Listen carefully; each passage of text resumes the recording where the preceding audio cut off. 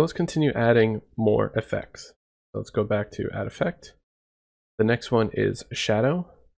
I use this one a lot because this helps me control the look and feel of my shadows.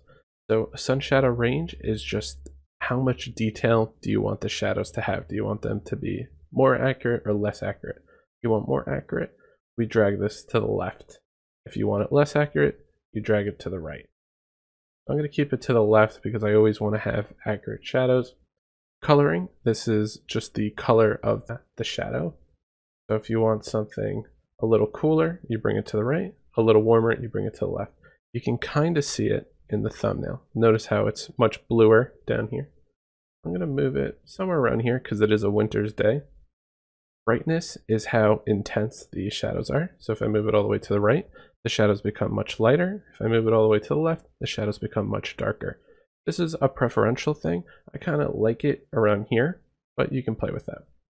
Interior exterior slider controls how much of the sky will tint the interior of the space. Since we're doing an exterior rendering, even if you set it at 0 or 1, it won't make a difference, so we can leave this at 0 for now.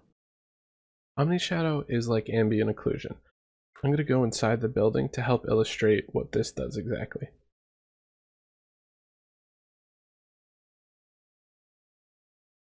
Now we're inside the building, and right now I have no Omnishadow on. If I drag it to the right, notice how all this contact shadow appears. I like having this all the way to the right and just playing with the brightness.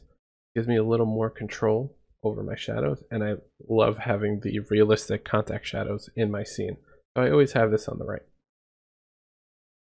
The shadow correction slider will allow you to reduce any errors that are caused by two objects that are close together. By default, Lumion does a good job avoiding this, so I wouldn't mess with it too much, but if you're noticing, some odd shadow artifacts, you can play with this slider. Now let's click this thumbnail to return back to the starting point. And these guys right here, normal, sharp, and ultra sharp, this is the shadow type. You're not going to see too much of a difference in the preview. This is something that you'll see a difference in the rendering. In real life, our shadows are kind of soft, so I keep it on normal. Ultra sharp looks a little too CGI for me, so I always keep it on normal, and I always make sure soft shadows are on and fine details are on. This will help add some more realism into the grass. So now all these extra objects will be casting shadows. Makes a huge difference.